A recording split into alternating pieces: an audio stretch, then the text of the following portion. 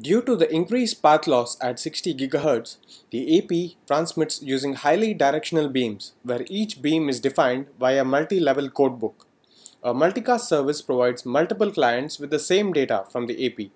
For this service, the AP partitions the multicast group into subsets and selects an appropriate beam and data rate for each subset.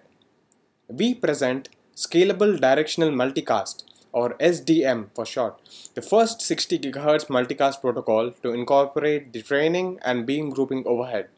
Using a steerable RF front-end, we collect training information in a typical conference room setting. The client locations are distributed across the table with different orientations. Our results show that SDM consistently outperforms the alternative approaches, including a sequential unicast approach that represents the .11 AD solution.